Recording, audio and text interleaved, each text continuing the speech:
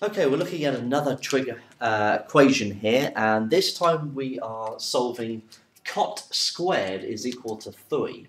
And we're going to be solving it between minus 180 and 180. Okay, so we know that cot is tan.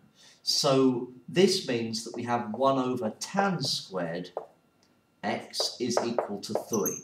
Okay, so that's what cot squared is. So we can take the reciprocal of both sides, we can flip the fractions, and tan squared is equal to 1/3. So we're now solving this equation. Now what we can do is we can square root both sides, and we get tan squared is equal to 1 over root 3, but remember, it's the plus or minus of 1 over root 3, okay? Now, what does tan look like between minus 180 and 180? Okay, so here is tan between 90 and minus 90. So here it is to 180, and here it is to 180 over this side.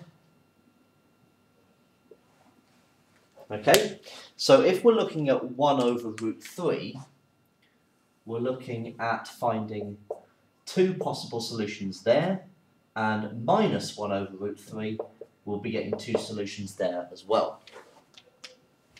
Okay, so because we're doing this in degrees, what I'm going to do is I'm going to do this straight onto the calculator.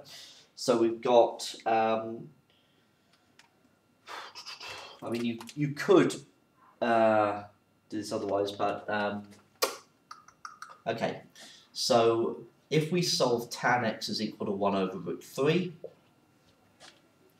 then inverse tan of 1 over root 3 is 30 degrees, so x is equal to 30 degrees, so that is this solution. So if I take 180 away from that, then that's minus 150, which will be that solution. Okay, so x is equal to 30 degrees, or minus 150 degrees. Now if you're solving tan x is equal to minus 1 over root 3, okay, then you're looking at minus 30 degrees from here,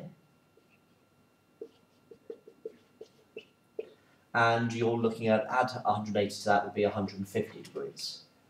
So our four solutions are minus 150, minus 30, 30, and 150. Okay, and that's how we deal with this cot squared is equal to 3. It's pretty much exactly what we would be doing with tan squared is equal to 1 over 3. It's just we have this added step. Okay, so it's really not that much different from things that we have seen before.